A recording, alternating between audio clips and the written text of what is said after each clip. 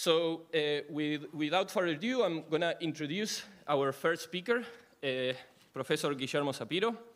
So Guillermo Sapiro was born here in Montevideo, Uruguay. He received his bachelor, master's, and Ph.D. degrees from the Department of Electrical Engineering at the Technion Israel Institute of Technology.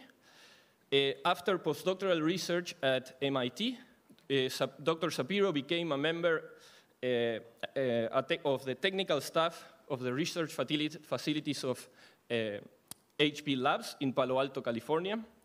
He was a professor at the University of Minnesota, and he's currently a James B. Duke professor at Duke University.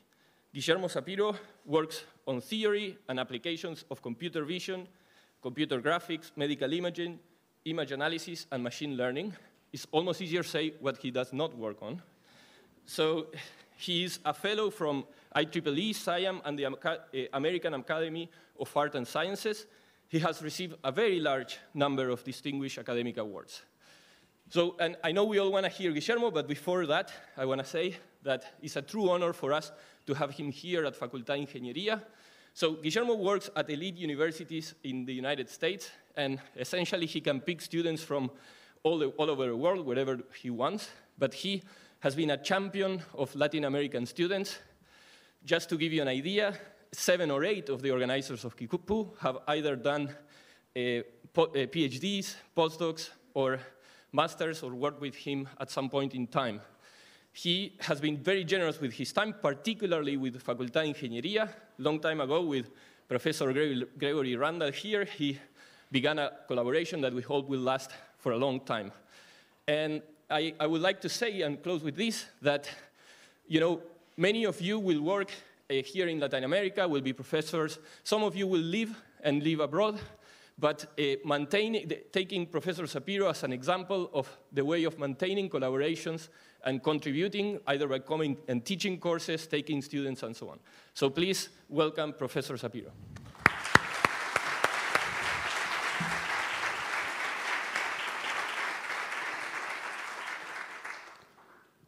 Thank you very much. Thanks for the... So now he explained to you why I'm invited here, just because I have connections. So that's the only reason I'm here. I just want to say, because you're going to see these wonderful people that organize this, but you're going to miss one person. I just want to make sure that in case it wasn't mentioned yesterday, so one of the organizers, Mauricio de Brasio, he just left 2 weeks ago to Google Mountain View.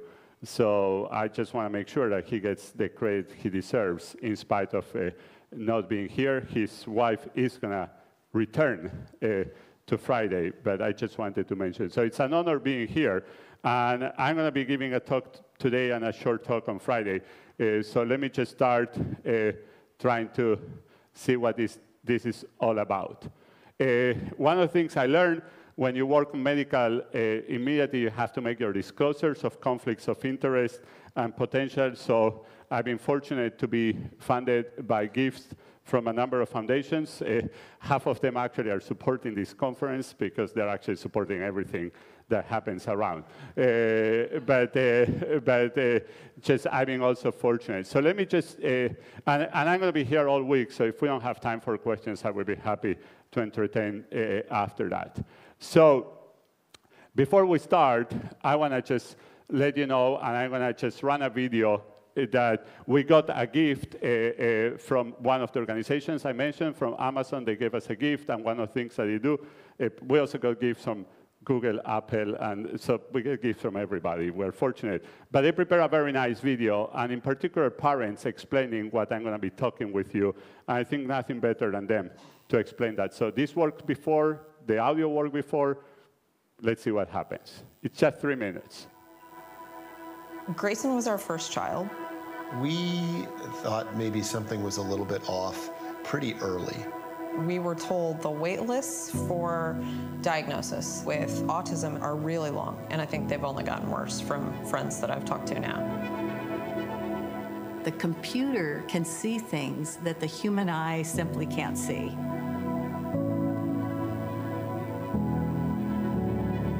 But When I first started doing autism research, the average waiting time for a parent who's worried that their baby or child might have autism is about a year. And so the challenge was, how do we come up with an app to be able to detect those early symptoms of autism, such as not making eye contact, not having normal facial expressions in a child's home. If a child is diagnosed at 18 to 24 months and provided 2 years of intervention, the average IQ gain is 17 points. So this has a huge impact on people's lives.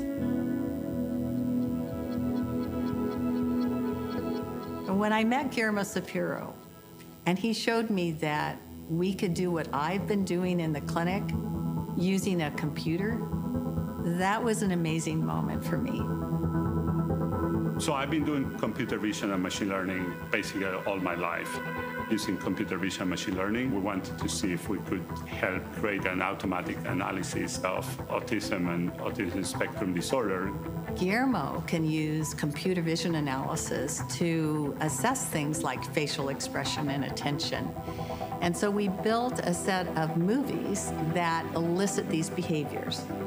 And then we can show these on either a smartphone or a smart tablet and use the camera in the device to measure the child's response. Data gets sent out from the phone to the cloud, and then we would be able to analyze that data, run it through our algorithms to produce our estimates of where the person is looking at. Now that we have this tool, what we hope to do is combine the eye tracking data, the gaze data, along with the motion, and jointly see if they can help in the assessment of the risk of autism. Families simply don't have access to the professionals that they need. The idea that we could use technology to increase access, that's just a wonderful thought to me. Every minute, every hour that you're able to implement those strategies, that's helping your child learn that social development and learn it with you. And as a parent, that is really rewarding. Yeah. I think that if we can do just a small thing to change one kid, I think I would go to sleep with a smile.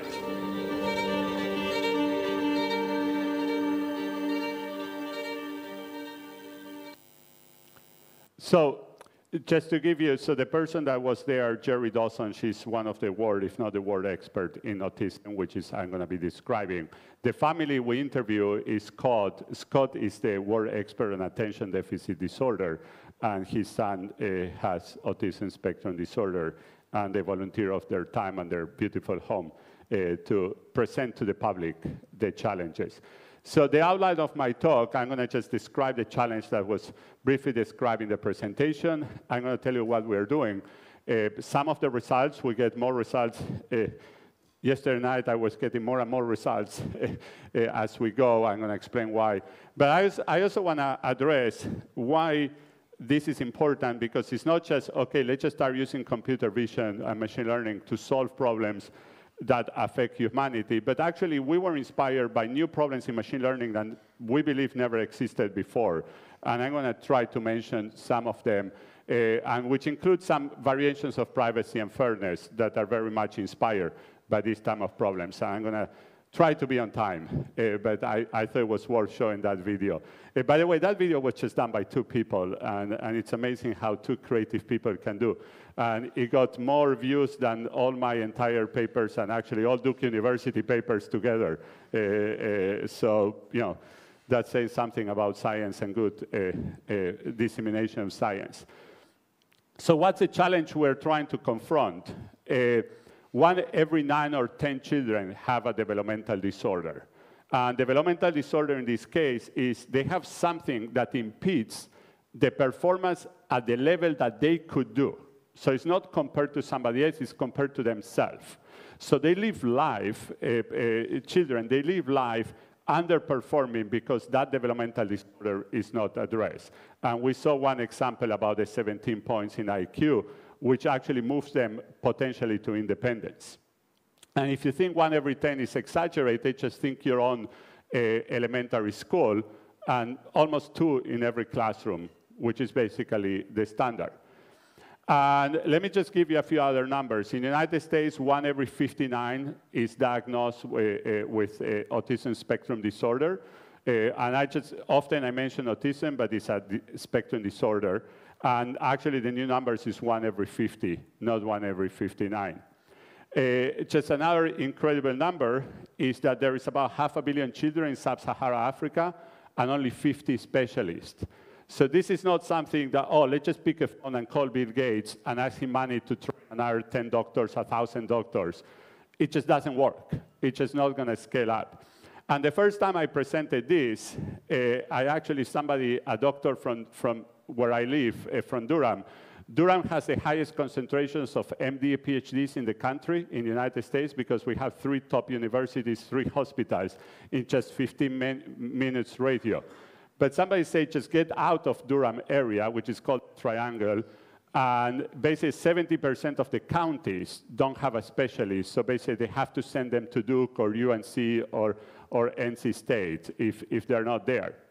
So it's a major challenge, autism in particular, but developmental disorders in general.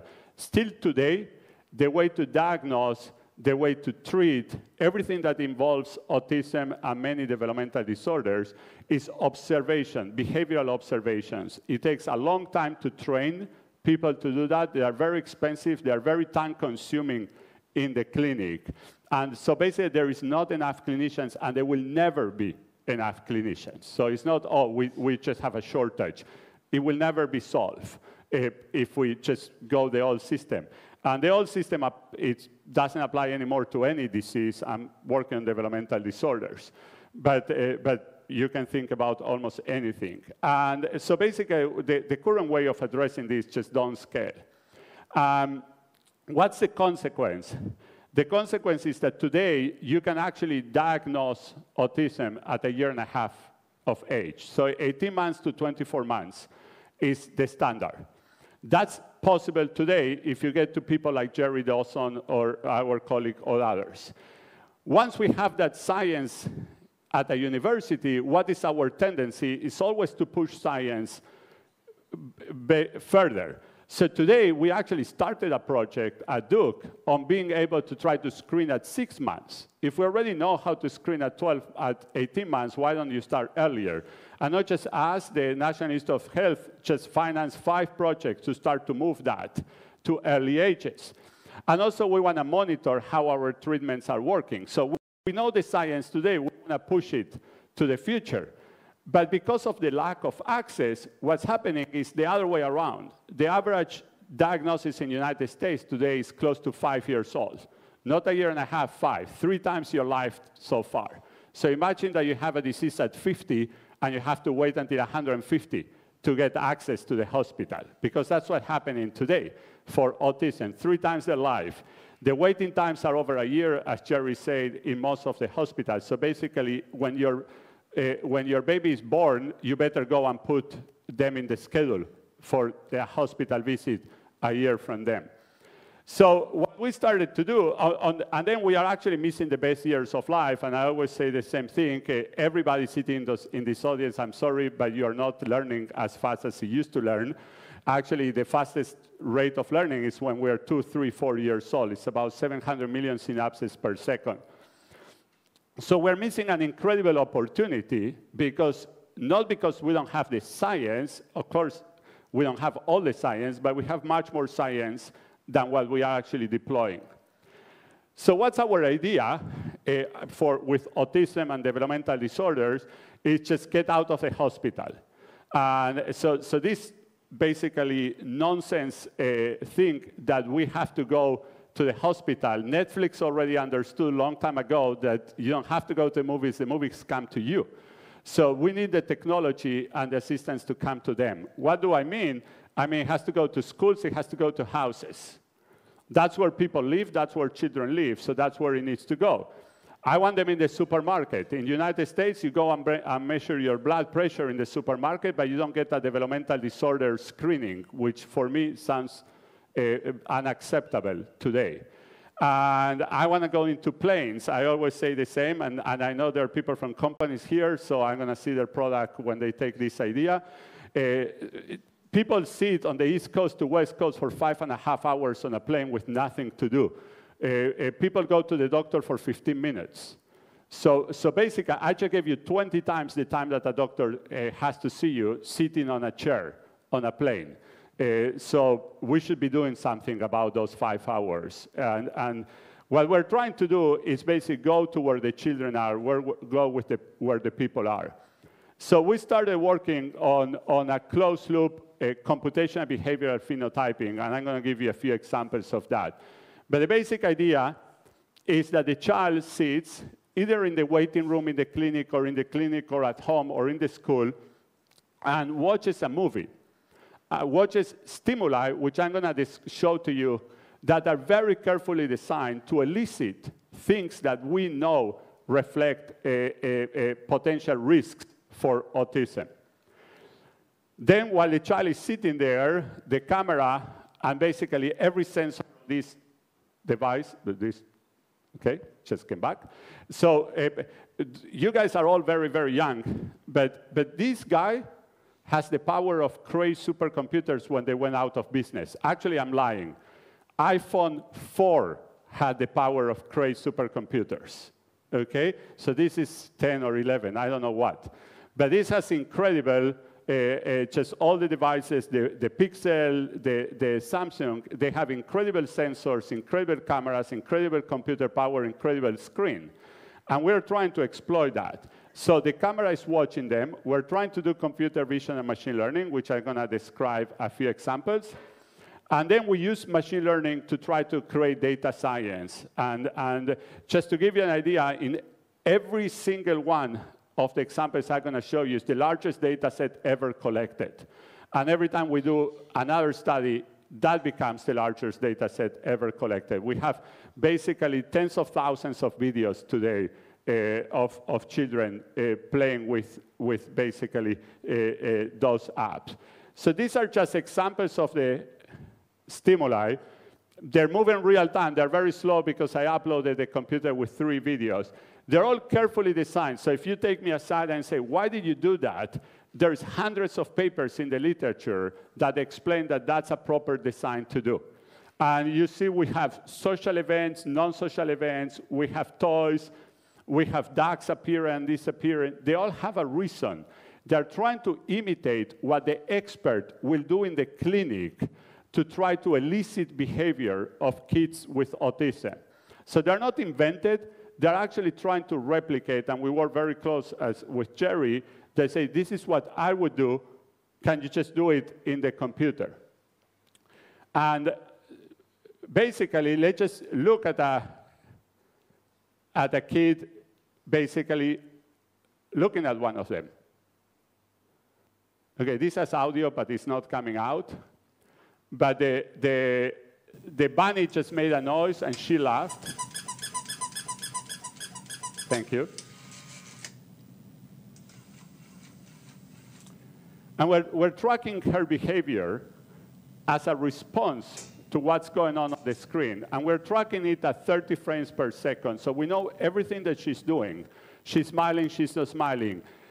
At some point, you might have seen that she turned around and shared attention with a clinician that was back in the room. And that's very important, is sharing, switching attention and sharing attention. So that's basically marked in the video what's happening. So 30 frames per second, just to give you an idea, when the kids go to the standard ADOS, which is the behavioral study, the clinician is counting normally in seconds, not at 30 frames per second, but it's counting 0, 1, 2. The front-face camera of the old phones has 30 frames per second. The front-face camera of the new iPhone has 120 frames per second. So we're talking about speeds that have never been seen by clinicians. And similar, I mean, we're using the iPhone for reasons I can explain, but so forgive me if I say iPhone. I'm not trying to advertise. I'm actually not allowed to advertise as I work to I win a non-profit organization. But all the cameras are just incredible devices. So we basically can get information at levels I have never seen before. And so we can get gaze, not Toby, 120,000, 20,000, 30,000 devices, just the camera on the phone can get us gaze and that's the dot that is moving, and then those two stimuli are standard stimuli used in autism research. There is kind of a friendly face on the left and a scramble of dots on the right. So they all have neuroscience behind them. And then we can go back and say, oh, the kids spend a lot of time looking at the right picture, and this is a heat map of that, instead of looking at the left picture. And those are all risk indicators of autism. They are not diagnoses, they're risk indicators, which is the main goal. So let me just tell you a couple of examples of things that we can do. For example, one of the most, this is a question that happens when you go to behavioral studies and they ask parents and they do that. And one of the most telling risk of autism in children is when the child is distracted and you call their name and you want them to stop doing what they're doing and pay attention. This is universal. It doesn't depend on your culture. It's just 18 months old. If the mom calls, they turn around. And we do that on the app. So if you work on computer vision machine learning, and actually you saw that on the figure, you can call, you can either have a person or have a Bluetooth speaker call, and the child turns around. We track them so we know they turn around. In about a 5-minute session, so all our sessions that we're doing in the are between 5 and 10 minutes. In a 5-minute session, we do this name calling 3 times. And then you get some interesting results. So TD is the yellow, is typically developing kids, and ASD is autism spectrum disorder. So this is the first study we did. It's about 120 kids, which is already a very large study for that number. We're now doing a study with 7,000, 8,000 kids, more or less. But 120 was very large already at that time. This is a couple of years ago. None of the kids with autism, so these are all kids in Duke Pediatrics. So they're not volunteers from the street. We just go, this is what's called an epidemiology study. You just go into the clinic and you take every kid that the parents allow them to participate. None of the kids with autism turned 3 times. None of them, 0. Okay? On the other hand, none of the typically developing kids did not turn at least 1 time. So now we're trying to replicate this with the large number, but that says that if you turn 3 times, according to these results, you don't have autism. If you don't turn any time, you do. It's a very, very strong biomarker. But moreover, if you look at the slides on the right, we were very curious what happens when the kid with autism actually turns. There were a couple of kids that turned 1 time, and there were a couple of kids that turned 2 times.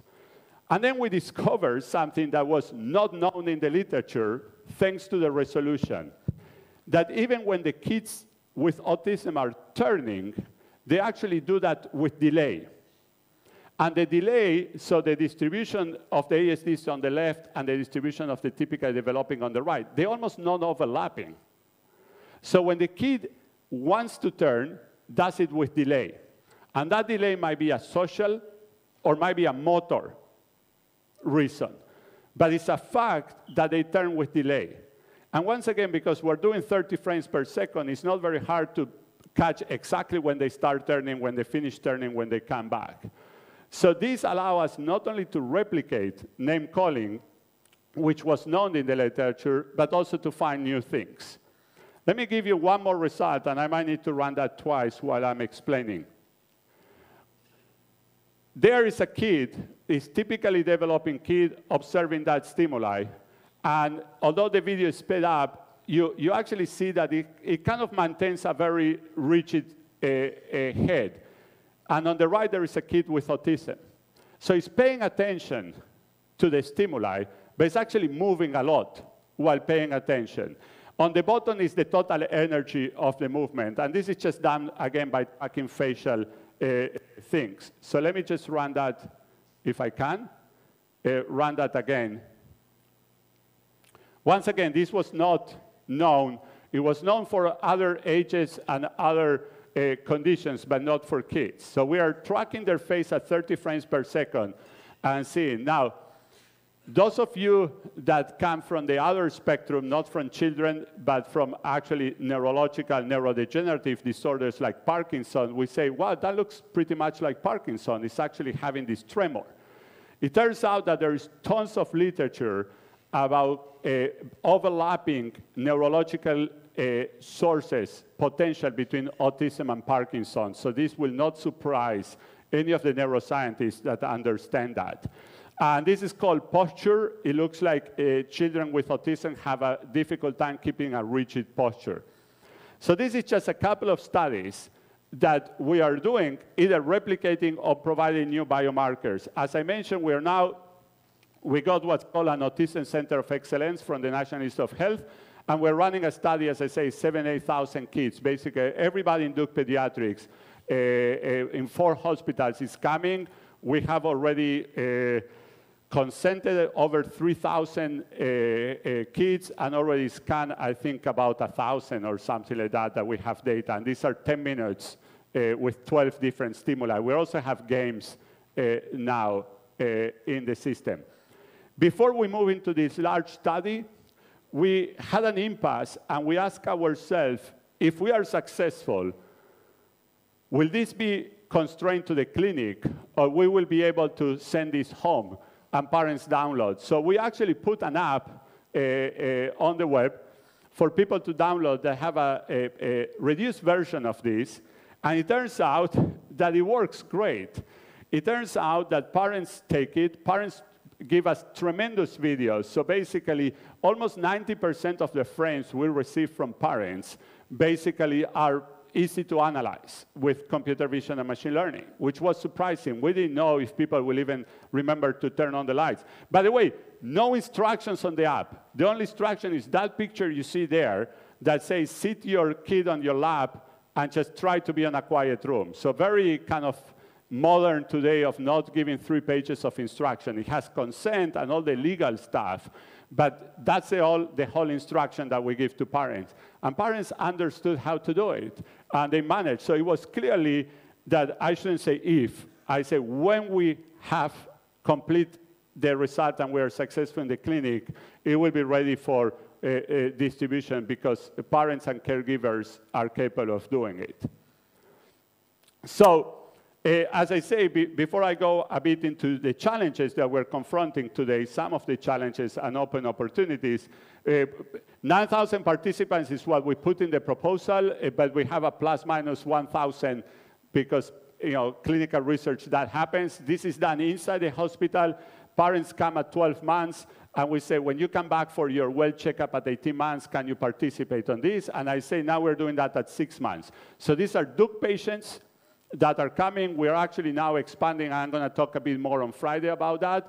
We already ran a study in South Africa, and we're going with another study in Ghana in the next couple of months. So South Africa was, we didn't ship a doctor, we just shipped 2 phones, okay, to get the same results that we can get at Duke. So that's where medicine is going and where medicine should be going. We're doing other things like eating disorders and neurological disorders, and I will be happy to discuss them.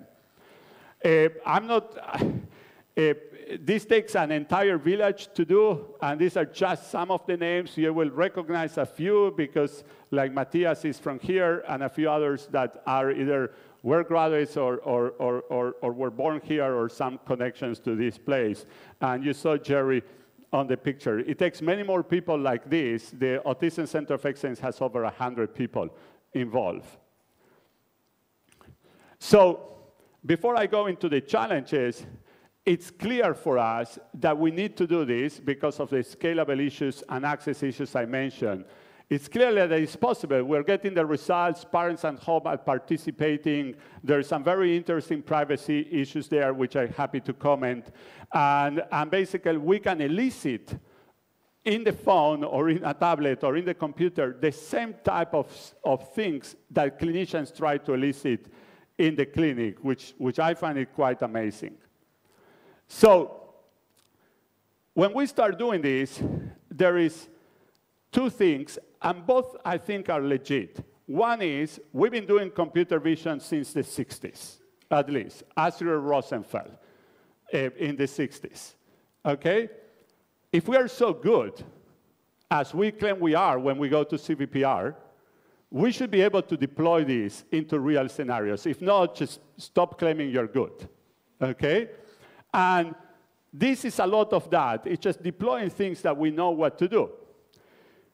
And that's great, but also ask questions that were not completely asked before.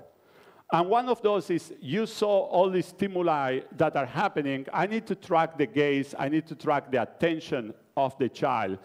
And if you look at the literature, most of that is done in hospitals with Toby devices, calibration, crazy stuff that will never work, not for a 18 months old, certainly not for a 6 months old. So we propose, we actually challenge ourselves to do gaze analysis that works all the time with no calibration and on a phone. All the time. Not sometime, all the time. Okay? So 10 minutes, maybe you miss a few frames, but it has to work all the time. So we design stimuli that evoke gaze, but the stimuli are carefully designed. They're not crazy. You saw them, and I will be happy to show them again. They're like left, right, top, bottom. So they're very coarse. And we do that on purpose because we say, OK, I know I can track the landmarks. And if I distribute correctly gaze, stops being kind of a regression problem, and you're going to learn, if you're not familiar, you're going to learn those terms soon. It's not about precision. It's a classifier. Are you looking left or right? I want that to work all the time. I don't care about 1 millimeter accuracy to work all the time. I want to know if you're looking to the left of the screen, where the toy was, or to the right of the screen, where the parent with her child were playing. So we transform the problem of estimation into a problem of classification. And we design a new algorithm that basically works all the time. Because it has an easier task, we design the stimuli to make the life of the algorithm easier. So that was one example of a new kind of machine learning challenge. The second was all the gaze tools in the community basically need calibration. You sit in front of the screen. There are many reasons, but one of the reasons they need calibration is because, don't get too depressed about that, but your eye is not perfectly round, okay? It doesn't have to say anything about you having problems. It's just eyes are not round, but these systems assume they are. So they assume a lot of reflection things that we learn that they're not true. So you need to calibrate them. But 6-month-olds don't like to be calibrated, okay? So how can you do calibration without doing calibration? And calibration is needed. Actually, the workshop at ICCV last week or 2 weeks ago completely was about this, and calibration is needed. So here is computer vision to the rescue. Why don't you show, like the ducks, fun movie to the kid for about 30 seconds? 30 seconds means 900 frames. That means 900 calibration frames.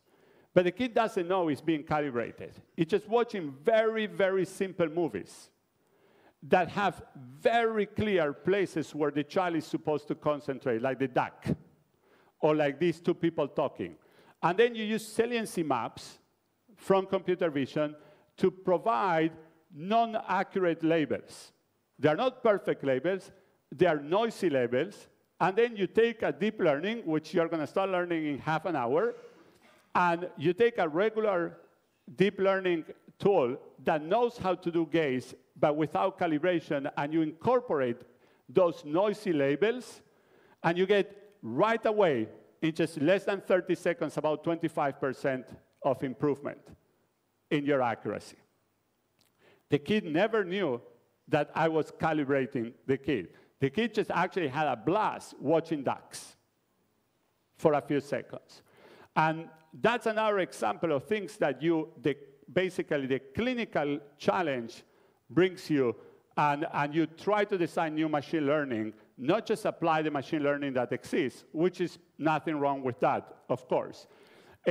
So that's another example. A third example, and this I'm going to be brief because I realize it always takes me time to explain. But there is something very peculiar in machine learning that is almost the only thing. So that's very, when we talk about machine learning and artificial intelligence, this is really not how humans work. So we all know, and there's going to be a lot of discussion about mistakes that AI and machine learning makes. What's interesting, and there's a bit of literature now, is that machine learning is very much all or nothing. So I take a picture of Nacho here, and either I say Nacho or I say Gregory. Even if the picture is really bad and blurry, if it's blurry, what the computer should say is, I know it's a male, but I don't have enough information to tell you anything else. But I'm telling you something that I can infer, and that's exemplified there. And also on that track, if I give you a truck, machine learning should say it's a vehicle. Oh, and by the way, I know enough, so it's not a car, it's a truck. If you blur the truck, machine learning tells you it's a cat. Instead of telling you a more hierarchical fashion, we call it a more nested fashion, and some papers in the literature are starting to do that, instead of telling you what I can tell you and stop. So that's how a doctor works. You come to the doctor, they measure your blood pressure, and they say, okay, you have one of these 23 things. Let me do one more test. You have one of these 10 things. And at the end, they might say, you have one of these 3 things, and I don't know which one. Machine learning will tell you, will make a mistake, because it will try to go to all the way. Similarly, at training, if I get a sharp image of Nacho or a blurry image of Nacho, both of them should not be equally used in training my machine learning. But today, standard, again, there are exceptions, they are doing that. So we came with a technique, and I don't know if somebody's going to teach about UNets during this week, but it's a fantastic framework that is basically done at DeepMind, although it wasn't done at DeepMind. They grabbed him, and now it's done at DeepMind. It's a fantastic structure of shrinking information and expanding information. So we designed an extension of new UNets that can be trained with different qualities of data, and different regions will be trained differently, and also can actually stop when you're testing it at the moment that says, this is all I can tell you. It will not wait and make a mistake. And that's, again, very much inspired by the clinic. Let me just give you a couple of additional examples, and I'm going to skip this, but as I say, I'm here. I'm just trying to, as a first, just trying to warm you up and say, okay, it's going to be worth spending 12 hours here for 5 days, because you're going to get details on all this. Otherwise, you might go to the beach. It's that way. So this is a problem that was 100% inspired by the clinic. So I don't know how it works in the place where you're coming from. In the United States, when you do clinical research, there is an organization inside the university. It's called Institutional Review Board, IRB. They have to approve your research. We are very good at that. We are very ethical, so they normally approve our research right away. But they ask us a question. I didn't mention to you, but when we deploy the app for people to download from iTunes, we allow them to upload the videos or to allow only the landmarks. Most of them uploaded the videos, but the idea to upload the landmarks was that we are going to preserve their privacy if they wish to. IRB say, can you guarantee that you are preserving the privacy? Can you guarantee that from those landmarks, you will not be able to infer who that child is? And I'm going to repeat the question, and I'm going to stress. They say, can you guarantee? They didn't say, can a hacker sitting in a basement in Bangladesh do it? They asked me, because the hacker is a security problem of the hospital to make sure they don't steal my data. They wanted to make sure our tools are not capable. Our tools sit in the hospital, so they have control over them. I mean, we upload our software to the hospital machines. We don't run them in our machines. So we ended up developing with 2 students from here, Martina and Natalia, a system that does the following. You take an image, it filters it, and it gives you another image that you can keep doing what you wanted to do with it, and you block the machine learning that is trying to do something that you didn't allow machine learning to do it. And we can do very crazy stuff with that. But basically, when you upload your videos to us, they get filtered in a way that I might be able, for example, to infer if you're turning your head. Remember, I need your landmarks. But I won't be able to infer if you're a male or female or if you are smiling or not, if that's what you want me to stop from doing. But they didn't ask if any system and side information. They basically say if we can do it. And we designed a system based on adversarial training and information theory that basically says, I want to make sure that for the utility that I want to infer, the mutual information before and after is the same, so you don't lose information. But for the privacy, basically it looks like your prior. It's random.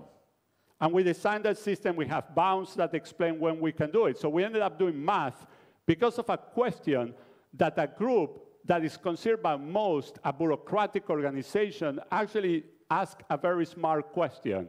I actually don't consider them a bureaucratic. I think it's a great organization. And let me just give you examples. So the bottom there is the original and the filter image. And basically, the filter images, I can induce the gender, but I cannot induce their emotions. The top image, I can basically induce their identity, so I can match them without knowing if they're a male or a female.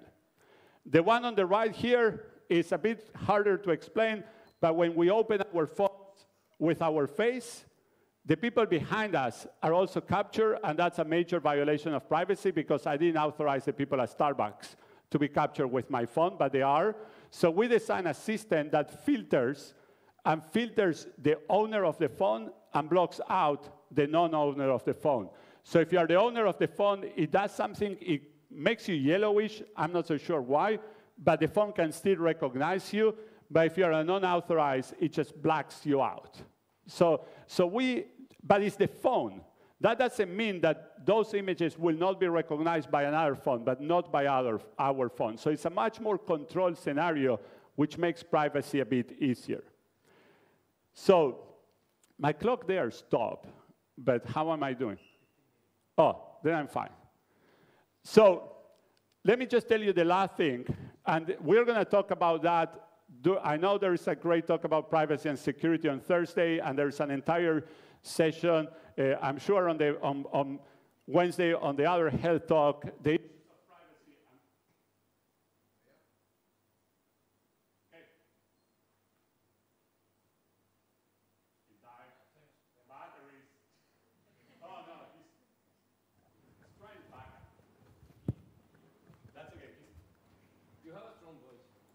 I'm doing this for the people in Bangladesh that are watching.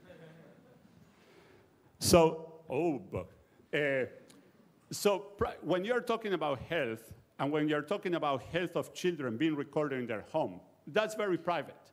And that's why we're very concerned about privacy. Another part that is very important is fairness.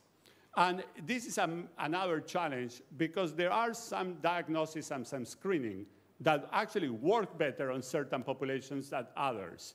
And sometimes it's because of bias of the data, sometimes it's because of other reasons.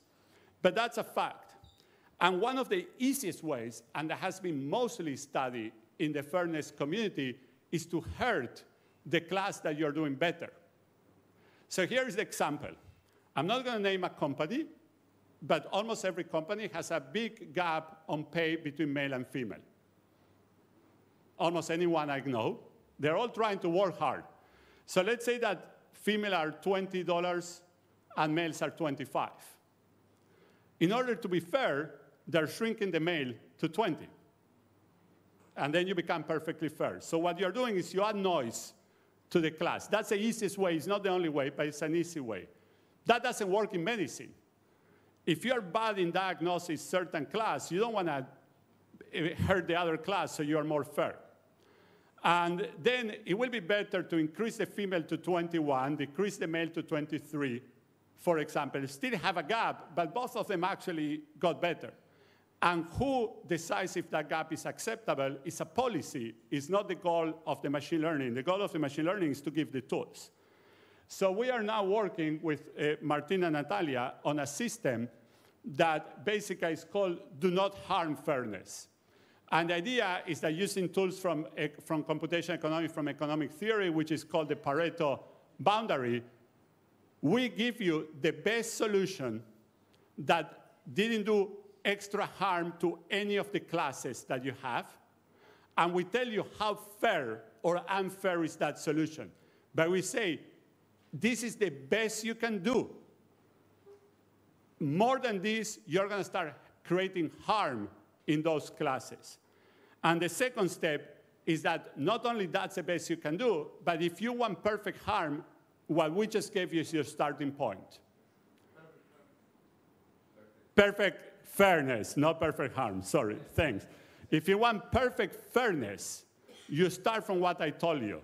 So we end up quantifying, and I'm not going to go through this, but we find the Pareto boundary, so the points that are optimal from the point of view of do not harm. And from those points, either you stay there or you project onto the line of perfect fairness. And it's your policy decision what of the two or any intermediate to do. And once again, we have some interesting bounds and some interesting theory that once again is motivated by health that says do not harm is a very important challenge. And as I say, I'm sure there will be more discussions this week. So these are examples of things that basically are motivated by the time of AI for health that we are doing. Some directly motivated, some indirectly, and some hopefully apply beyond what we are doing. So let me just finish, because I hope or I assume that 90% of the people in the audience are students and not all people like me, that we have been, it took us a long time. I would be more than happy to share all the proposals that were rejected when we started this work on autism.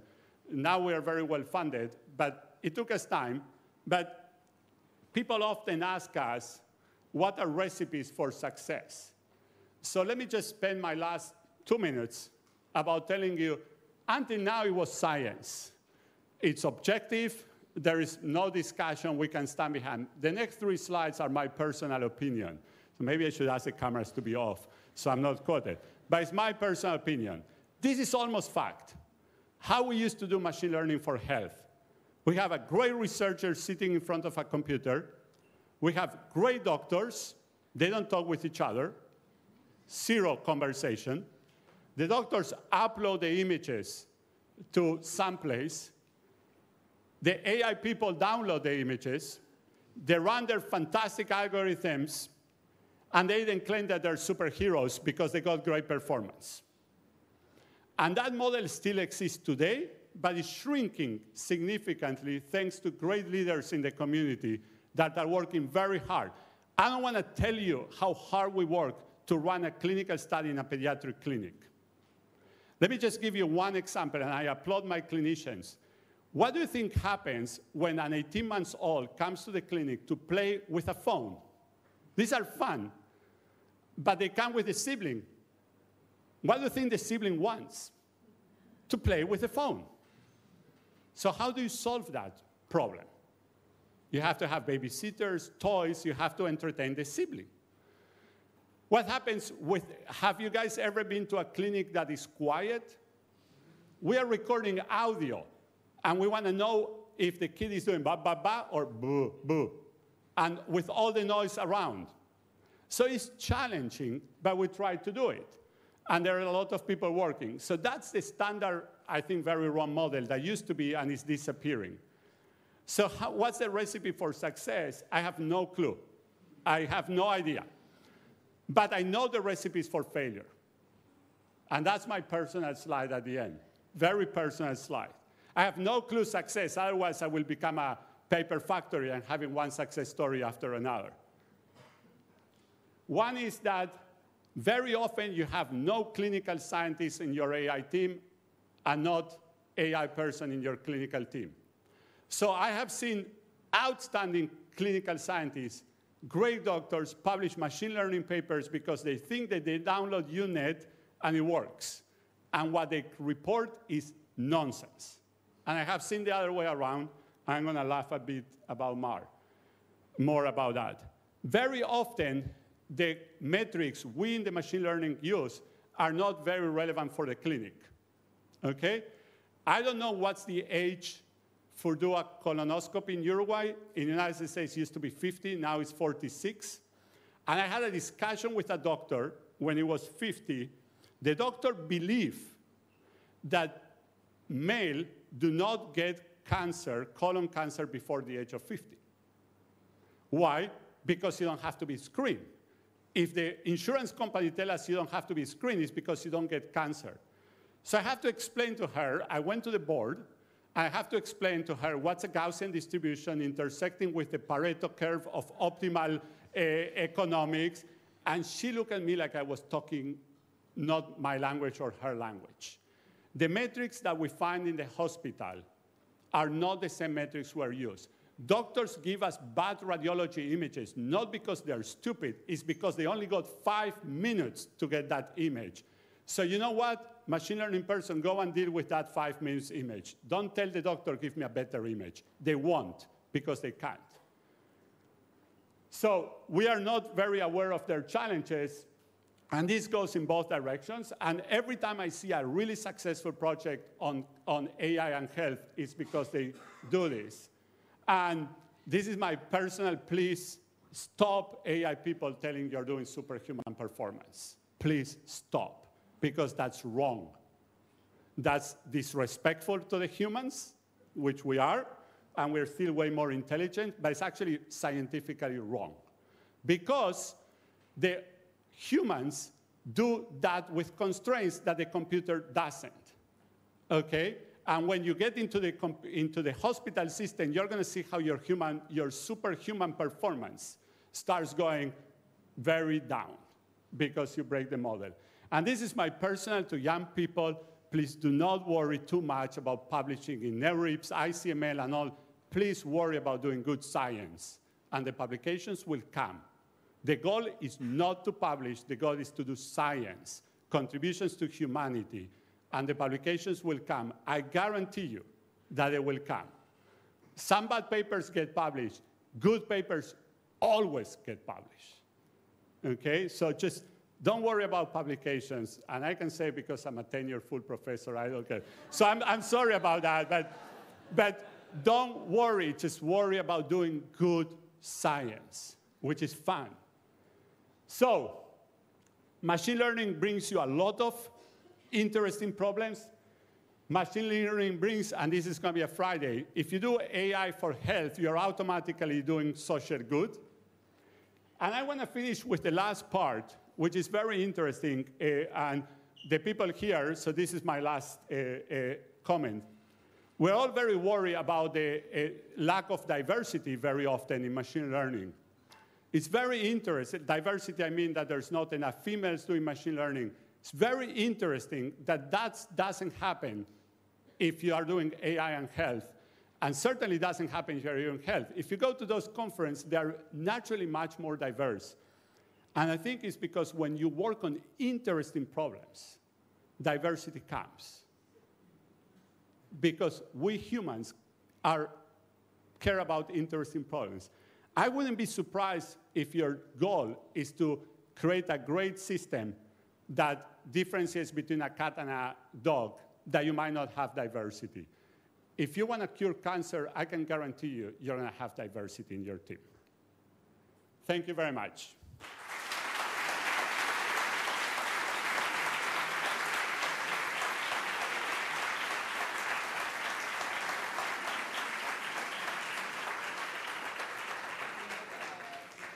I didn't read what you put there, but... Oh, 6 minutes for questions. Okay, how do I do the questions? So let's start with a question from the floor. There is do I pick them or you pick them? You pick them. Okay, I pick according to the first hand I see, and I don't run a first system in my head, so whatever I see first, yes. I will repeat the question, so.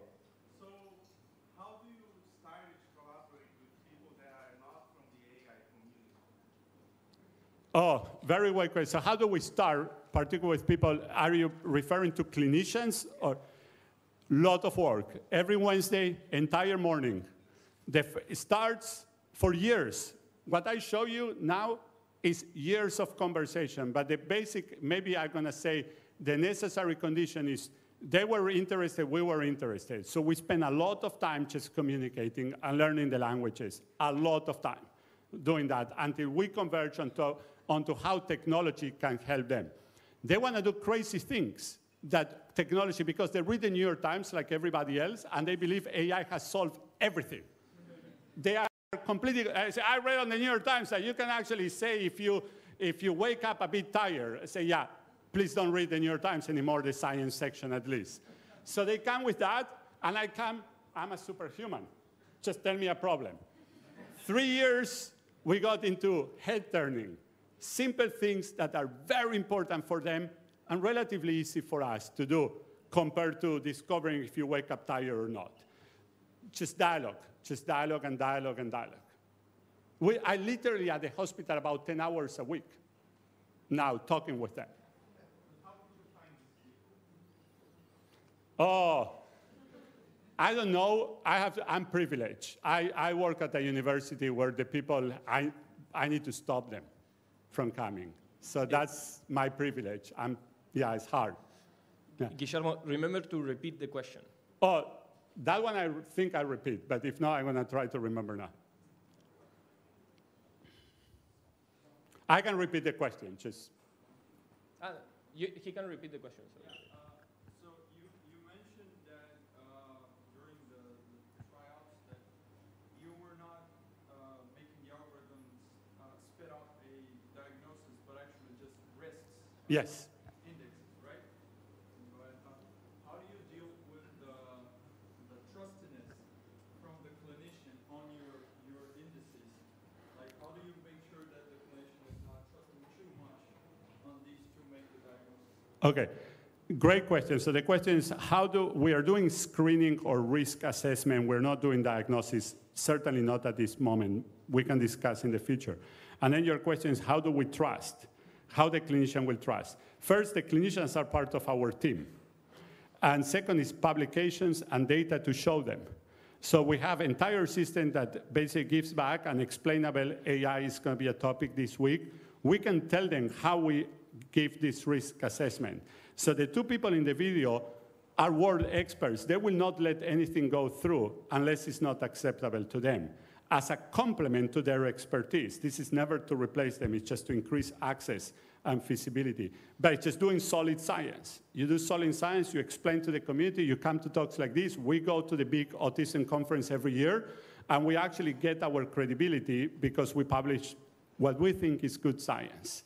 And then when Jerry says this is working, everybody's going to listen because she's the top autism person in the world. So if she says something, people are going to listen. And then, as I said, we are propagating to other hospitals to be a bit less. By the way, Jerry cannot do data analysis, just to give you an idea of how we keep the ethic. She has no clue about the data. She's not doing data analysis, so she cannot indirectly bias data. She's not doing that. She receives the results. So we do these kind of things to make sure that we're doing things correct. But it's a great question. It's a challenge. Thinking about scale, how do you make sure that other doctors that were not involved at all? Okay, so the idea is how we expand, and there are legal and not legal way of doing that.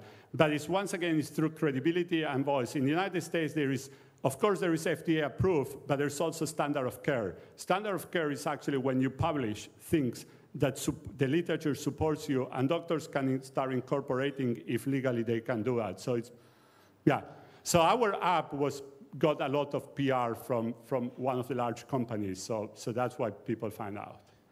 So we have a question from the online Bangladesh. System. Yeah, on the online system, and are you planning to release some of the data that you're using? Great question. Everybody that does research in autism in the United States has by mandate to release some of the data that doesn't break privacy. So we are releasing that data, and then you're going to ask me, how about the videos? So now for all the Googles and Amazons and Microsoft in the audience, here is something that we're starting to do. What if I deposit the data on the cloud, and you can trigger it without never seeing it?